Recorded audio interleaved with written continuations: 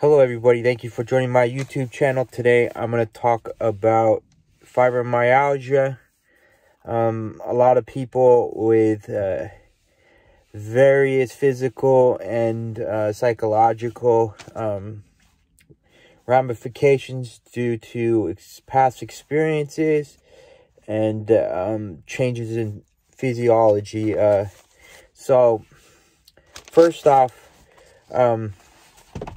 I'm going to talk about fibromyalgia is due to the production of more sensory nerves. The arterial venule shunts receive over the normal amounts of sensory pain information, and this is why change in climate affects people with fibromyalgia.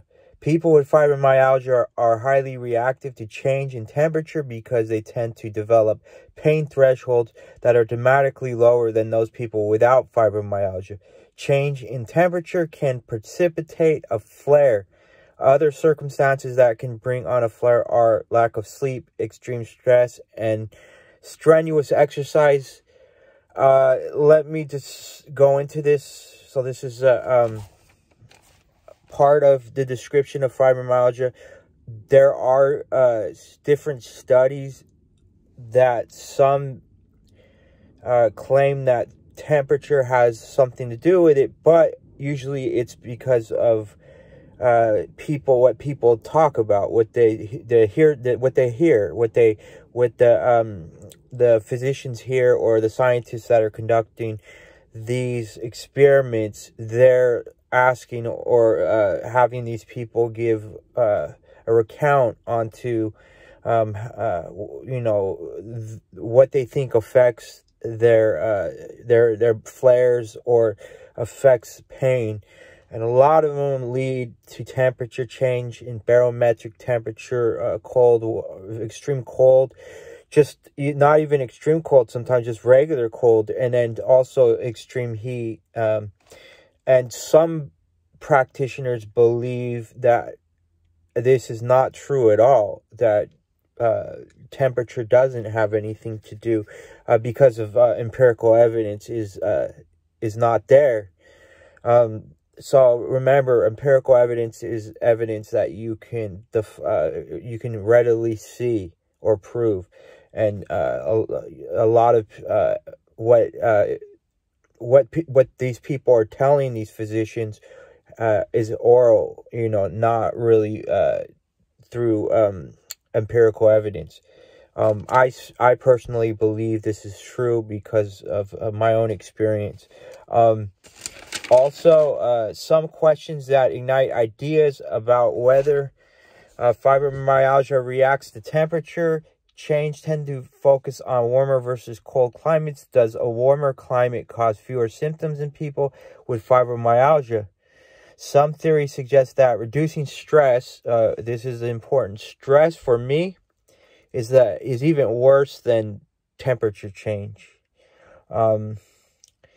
Some theories suggest that reducing stress and living in warmer climates leads to less symptoms involving pain. It's believed that the barometric pressure change involving colder weather causes some people with fibromyalgia to face, so they would face stiff muscles, so they would be, we would talk about like colder climates, your muscles would tense, or they would basically constrict and cause pain.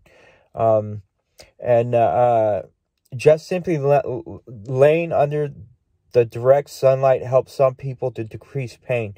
Too much heat can increase pain among certain people as well. So, from my experience too, getting sunlight is important, vitamin D production, but it also helps. I believe more people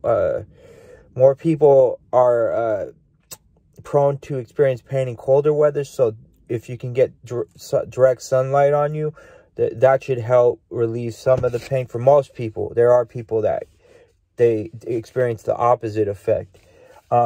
A cold climate can present an increase of pain for people who have fibromyalgia. This is because the cold climate can cause the muscles and the tissue to constrict. Like I said, there are more sensory nerves in people with fibromyalgia and are a component of the circulatory system. So remember, people with fibromyalgia have more sensory nerves. And this is part of the circulatory system. These components of the circulatory system are known as arterial venule shunts. So arterial venule shunts. So again, arterial venule shunts, or abbreviated AVS, and they control how blood is transported throughout the body. These arterial venule shunts are the reason why some people begin to feel cold, as an AVS resembles a valve that restricts blood and thus heat to certain extremities of the body, the hands and the feet, arms and the legs. So we're talking about sort of like these valves, these arterial venule shunts. So remember that. Arterial venule shunts, important for people with fibromyalgia. These are part of the sensory nerves. And what they do is they restrict blood flow. And when they restrict blood flow, they restrict heat. When they restrict heat, they cause constriction of the tissues. And that's what causes pain. There's more people there's more of these sensory nerves in people with fibromyalgia, which explains why people with fibromyalgia feel pain. These arterial venule shunts are shut off, and they're constricting the flow of blood, thus the flow of heat, thus causing pain. And that's why a lot of people feel cold in their extremities. You all have a wonderful day. Bye-bye.